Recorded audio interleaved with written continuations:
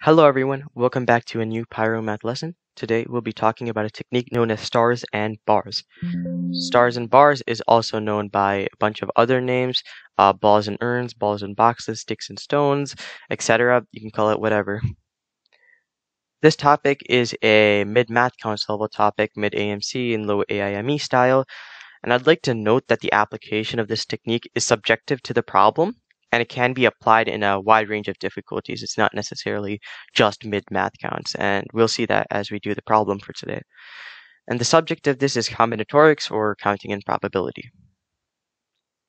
So let's take a look at the general problem that this formula is trying to solve. So we'll take k balls, and these are indistinguishable, meaning that they're completely identical and we can't count extra when we switch these balls around into different arrangements. We also have n boxes, which are distinguishable, so we can't switch around boxes and say we don't count them again. We need to count them again because let's just say they're numbered, then we can tell the difference between them. And we're told we're asked to find how many ways we can arrange these k balls into the n boxes. And we get a neat little formula for that, and this is the stars and bars formula. So given these k balls in n boxes, the number of ways to arrange them is n plus k minus 1. Choose n minus 1. And the proof of this problem is not computationally intensive. It might be a little conceptually hard to understand, but we'll go through that right now. To solve this problem, we have to transform it into another problem where it gets its name stars and bars. To explain a little more, let's just write these balls out in a row. We'll say we have 8 balls, for example. And we want to split them up into 3 boxes. Well, one way we can do this in this linear format is to put in 2 dividers. So we have 3 sections. So I'm just going to put in one here and one here, for example. And here we have 3 boxes or sections, right? One here, and one here. So essentially what we've done is transformed putting k balls into n boxes into writing these k balls in a row and then splitting them up using these divider bars. And so if we consider these balls as stars, that's where we get the name stars and bars, because stars and then the dividers are the bars. And so this is a way we can think about the problem, and it'll come in handy when we're proving it. And let's get to the proof. This is a counting argument. It's not really an algebraic proof because it's not an equation. It's more of a formula. We only need one side of the count. And so yeah, let's get the picture again of our k balls. This time I'm just going to have k balls here. And so we have k balls and we want to arrange them into n boxes. K balls and n boxes. And to do this, we have to put in n minus 1 dividers. Let's just say there's n minus 1 of these. Why do we need n minus 1 dividers? As we saw in the before example for 3 boxes, we had 2 dividers. Basically, there's one here, one in between, and one at the end. And using the same logic, we'll have n minus 1 dividers here. And we claim that the number of ways to organize these k balls into n boxes is the same as the number of permutations of these n minus 1 dividers and these k balls. And why is that? Basically, to prove that these two situations are equal, we have to prove that every situation of the first problem, let's call this the first problem, translates to a situation in the second problem, and then vice versa. Basically, if we have an arrangement of k balls in n boxes, as we saw before, we can visually interpret it into these stars and bars. In the backwards fashion, if we have a arrangement of stars and bars, that relates directly to a case of the first problem. So for example, this arbitrary arrangement right here has no balls in here, here, here, or here, but we have all k balls here. This translates to 0 balls in all the first few boxes, and then all the balls in the last box. So as we can see, these two problems count the same exact thing, and we can utilize the second problem to have a more effective way to prove this. And so now, all we need to do is count the number of permutations in the second problem.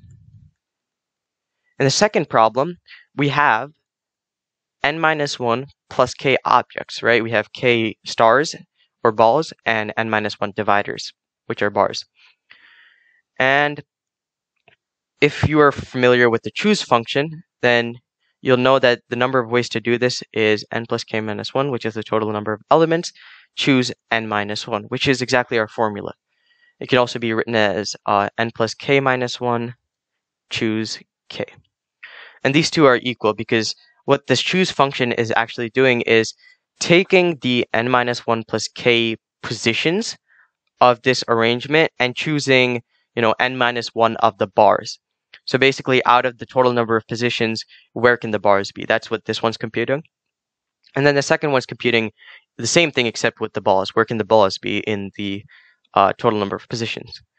And if you write this out in an equation form, you'll get n plus k minus 1 factorial, choose factorial. I'm just translating the first one, though you'll get the same equation. N plus, or sorry, this will be k factorial.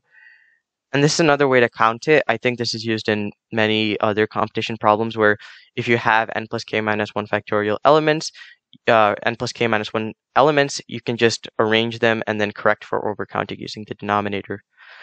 But either way, this is the formula we get for stars and bars, and this is the short proof on how to get it.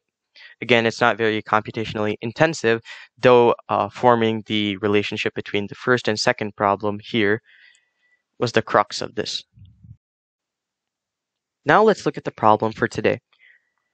We're going to take a look at 2020 AMC 10B problem number 25. So it's a more difficult application of stars and bars, but we can get through it with just stars and bars. No other experience is required necessarily. So before I begin reading the problem, I recommend that you pause the video here, try out the problem on your own, and come back if you're stuck, or even if you got the answer, try watching the solution. Okay, so the problem here, let d of n denote the number of ways of writing positive integer n as the product. N is equal to f1 times f2 ... fk. Basically, we want to write n in terms of the product of its factors. Okay, where k is greater than or equal to 1. The fi integers are strictly greater than 1, so they cannot be 1 itself. And the order in which the factors are listed matters. So if we switch around f1 and f2, that gives us an extra count. So the number 6, for example, can be written as 6, 2 times 3, and 3 times 2, which gives us d of 6 is equal to 3. We're asked to find what d of 96 is. Here's another opportunity to pause and, once I read the problem, try to figure out what the balls are going to be, what the boxes are going to be, what the stars and bars are going to be, because at first glance, this problem is not seemingly a stars and bars problem, but we can make it that so we can use our formula. Okay, so here, balls are going to be the factors of 96. Remember, n is 96, and this is equal to 2 to the power of 5 times 3. So what do I mean by factors? I mean the prime factors of 96. There's 5 2's, and there's 3. So these are going to be the balls. What are going to be the boxes? The f1, the f2, the fi are going to be the boxes.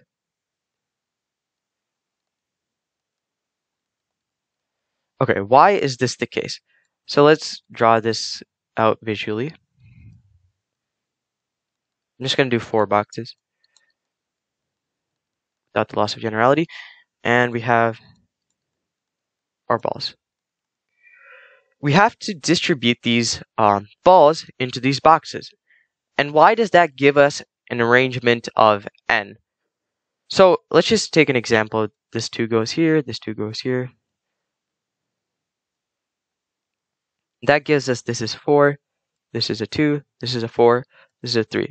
And at the end, if we multiply all of this, we get 96. So all we're distributing is the prime factors of 96. And so here's where the balls and boxes, or the stars and bars technique can come into play. So let's use it. So let's take k, an arbitrary number of boxes, and we want to distribute the 6 prime factors, the 5, 2s, and the 3, into these k boxes. Okay, so again, drawing this out.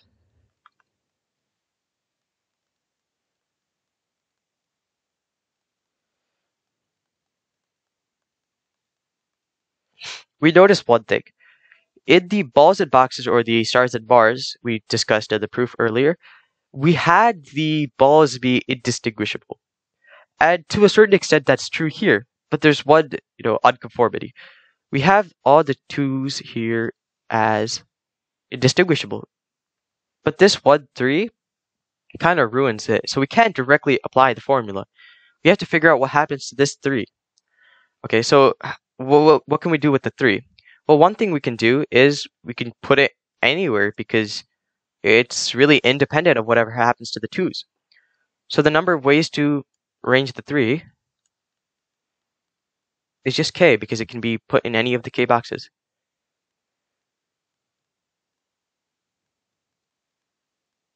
Okay, so now you might think, we can apply stars and bars to the rest of the boxes. But there's a slight problem from the problem. Fi are integers strictly greater than 1. And that tells us none of these boxes can be empty.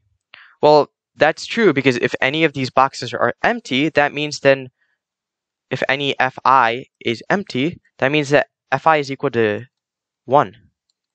Because it doesn't have any factors, so it must by default be 1. And we just said that Fi is strictly greater than 1. So we need something in each one of these boxes. And remember, we already have a 3 put in one of these boxes. So without the loss of generality, let's just say that 3 is put in this one. So the remaining k-1 boxes must have at least something in them, right? They can't be empty. So out of the remaining 5 2s, we need to take out k-1 of them. So instead, we're left with 5 minus k-1, which is equal to 6 minus k.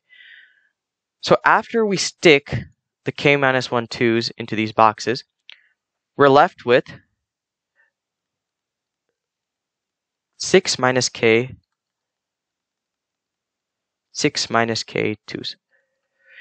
And this also tells us one thing. Okay, 6 minus k cannot be negative, because that you can't have a negative number of balls. So this tells us that k is less than or equal to 6. You can have 0 balls, because once all of the balls are put into the boxes, there can be no way to organize the rest of them.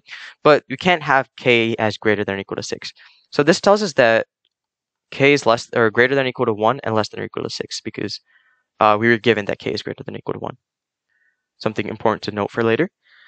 Okay, so now are we ready to apply stars and bars? Well, here, yes. We're left with 6 minus k balls, and we still have k boxes.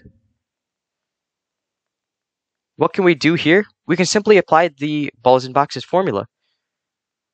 The stars and bars formula gives us, so this right here is the n in the formula, and this is the k. Apologies for the confusing notation. K was used in the problem. But here, 6 minus k, or k, so it was n plus k minus 1. Choose n minus 1. So n plus k minus 1, choose n minus 1. Just simplifying a little bit, we get 5, choose k minus 1. Okay, so for an arbitrary k, and remember we have this condition for k, the number of ways to arrange these factors is 5, choose k minus 1. But don't forget about this k over here. So in total, the number of ways to organize for arbitrary k is k times 5, choose k minus 1, because we have multiplied this independent other count. And what can we do? Well, we have to sum k from k is equal to 1 to 6. If you're not familiar with the sigma notation, all I'm doing is technically casework. I'm just doing all the cases for k going through 1 to 6. And I can write that out in explicit form too. So basically, if we have k as 1, which is 1 box, then we have 1 times 5 choose 1 minus 1, which is 0. And similarly, we can write out the rest of them. 4 choose 5 choose 3 plus 5 times 5 choose 4 plus 6 choose 6 times 5 choose 5. And these shouldn't be too difficult to compute by hand. We get the answer of 112. And we could do this to begin with casework. It would have been a little more messier, but doing it for a generalized k would have given this, or gave us this answer much simpler. And so we get the answer as 112. If we look back, that's option number A. So that's the solution to this more advanced application of stars and bars. Thank you for attending this lecture, and I hope to see you all again.